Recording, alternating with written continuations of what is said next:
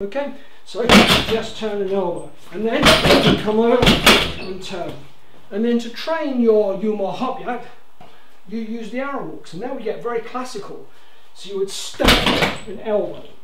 So you would step an elbow. And as you hit the elbow, you jump, you sink. So you step and you sink. And then you use that movement there to set up your next turn there.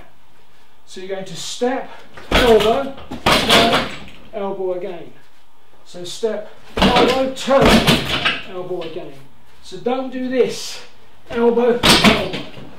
It's not upper body, it's the whole body. So when you step, you drive through, weight clearly on the back leg, and then you turn, this hip drives in, this shoulder drives in, but don't forget this hip here and this shoulder, they go backwards. So you're not going to go like this and hit this one and be loose here, because you're pushing back on this side. So this side goes in and you're thinking with this side back. Sifu, why would I want to do that? Why can't I just go and hit the guy? Because very often in Wing Chun we've got hand contact, we're looking for that, and we're combining two movements. So very often we might have contact, might have your clothing, might have grabbed your cuff, the outside of your cloth here, holding you, and then as I turn, I don't want to stretch like so because it'll be weaker. I want to turn and combine the collision force.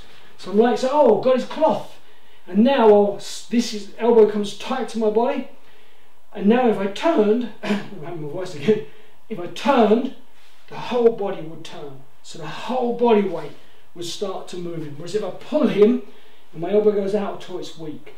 So you're always like in your first form when you circle, and then you grip, and you come upside down and back, you grip, and you bring your hand like so. Sometimes it's called a pistol grip, you get that kind of grip like so. You can all see this as I'm on my own today. From here you turn, and then your elbow. But as you can see, this one comes back, and then you can reverse the second elbow as well. So these are very simplistic elbows, but let's go on to the one over the top. Well, here he comes in,